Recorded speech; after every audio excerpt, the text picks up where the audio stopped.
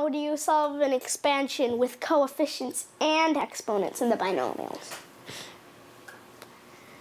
First, we need a better method of finding coefficients of large expansions. Factorials! The symbol for factorial is n factorial is n exclamation point, pronounced n. The formula for n factorial is n factorial equals n times n minus 1 times n minus 2 2 times 1. And as an example, 4 factorial equals 4 times 3 times 2 times 1 equals 24. You can also divide factorials. 5 factorial over 4 factorial equals 5 times 4 times 3 times 2 times 1 over 4 times 3 times 2 times 1. The 4, 3, 2s, and 1 cancel out, and you just get 5. We know that 1 factorial is 1, but what about 0 factorial? Here's the proof. We know that n factorial over n minus 1 factorial equals n, like the example we just showed you. Therefore, when n equals 1, then 1 factorial over 0 factorial has to equal 1 because 1 factorial is 1. The only thing 1 can be divided by is 1. So therefore, 0 factorial must equal 1. Since we know the coefficients of the terms of x plus y to the n, n factorial over n minus I factorial, when we combine that coefficient maker with the variable maker we described, we get x plus y to the n equals the sum of I equals 0 to n of n factorial over n minus I factorial, x to the n minus I, y to the I. Okay, so that's our original binomial. Then that's our coefficient maker. That's our variable maker. And that's the sum symbol.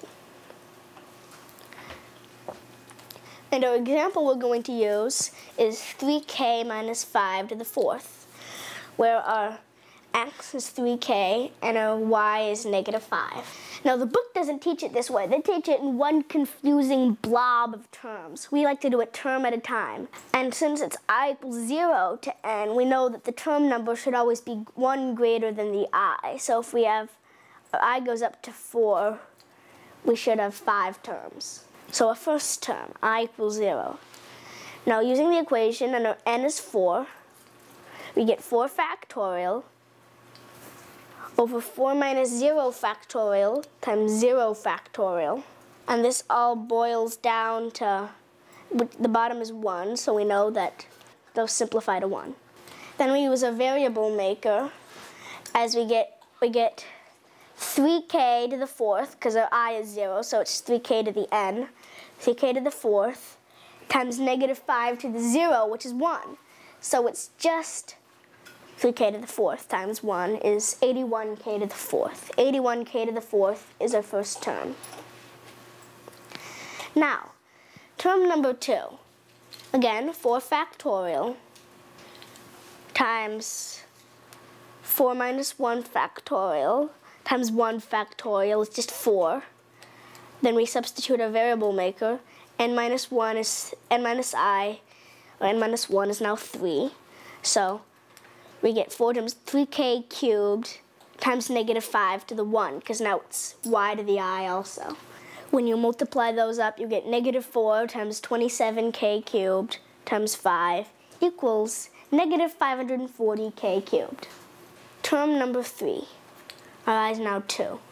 So we get, again, 4 factorial over 4 minus 2 factorial times 2 factorial.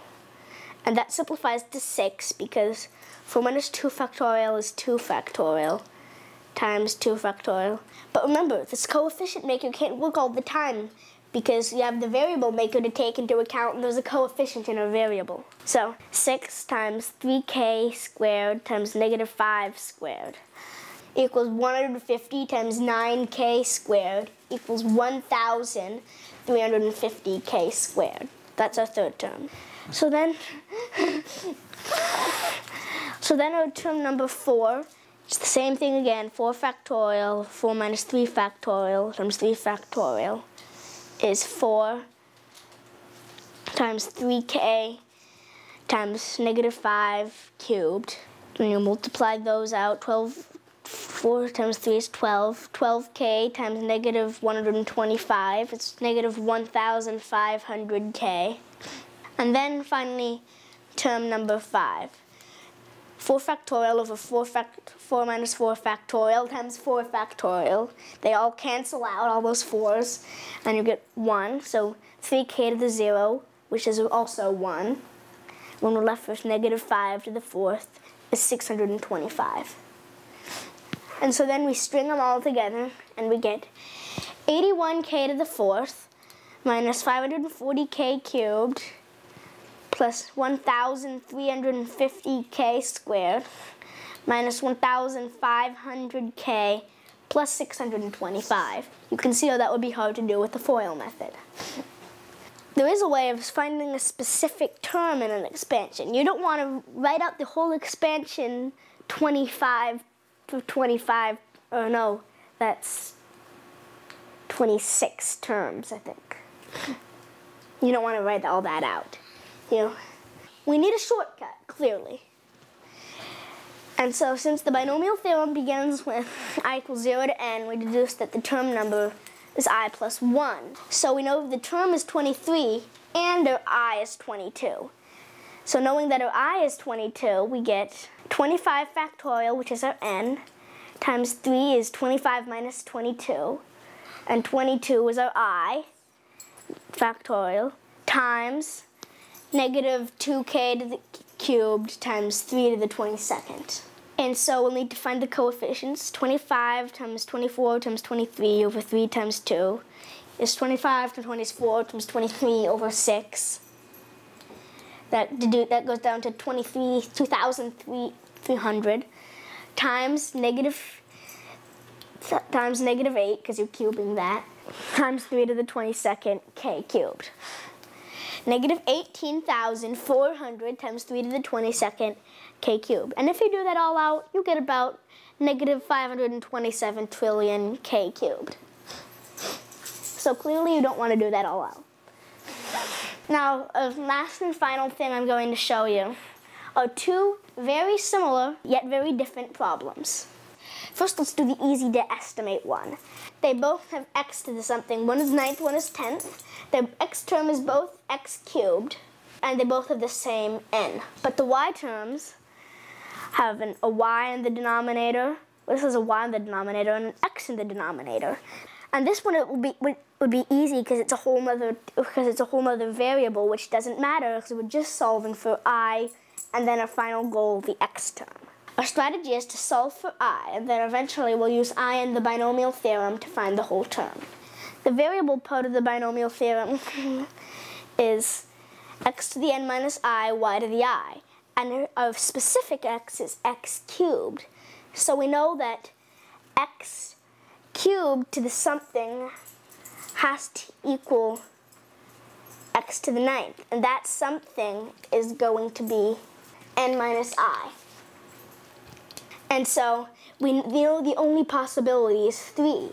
So 3 is n minus I, or 6 minus I. So therefore we know I has to be 3, and the term number is 4. That was the easy one, which is even complex explaining the easy one. Now, this is practically impossible to estimate. The term with x to the 10th and x cubed minus 2 over x to the 6th. One reason is because x cubed 3 isn't a common factor of 10. So, and also we've got an x in the denominator and the numerator here, so they might start canceling each other out, which would make it confusing. So, we have the same exact strategy. Solve for I and use I and the binomial theorem to find the whole term. And again, our specific x is x cubed. But we also have to take into account our specific y is negative 2 over x. And so we have the same thing, only we're setting it equal to x to the 10th. And we have to substitute our values in, x and y values, and n equals 6. And we get x cubed to the 6 minus I times negative 2 over x to the I equals x to the 10th.